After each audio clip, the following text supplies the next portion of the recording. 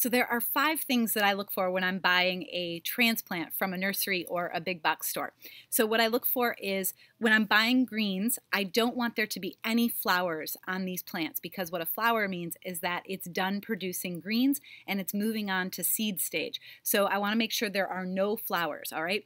The second thing I look for is I want to look at the medium that the plants are growing in, and I want to make sure that it looks nice and damp. If it's too dry, it might mean that the nursery isn't doing a good job of watering and the plants might be water stressed. And if it's too wet, there might be fungal issues later down the road as the plant gets older. So you want to look for any green algae that might form here, and that's a sign that it's been watered a little bit too much and you might have fungal issues.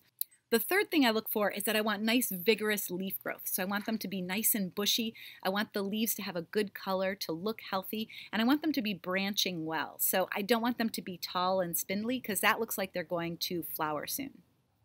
The fourth thing I look for is I look at the roots. So I actually take a plant and I pull it out and I look at the roots. I want to make sure that the medium that it's been growing in is actually sticking to the roots. That's a good sign that the plant is nice and healthy and it's been watered well. And then I also want to take a look at the color of the roots and make sure that they are white, that there's no signs of like brown or blackish roots that could be signs of fungal decay.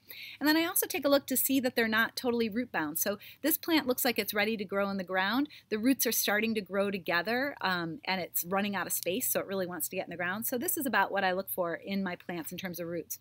And then the fifth and final thing that I look for is I just look for any pests. So is anything eating the leaves?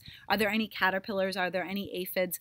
Those pests might be a sign that the plant is a little bit stressed out and hasn't been taken care of very well. And so that can lead to problems down the line. So those are the 5 things that I look for in healthy seedlings before I bring them back to my garden.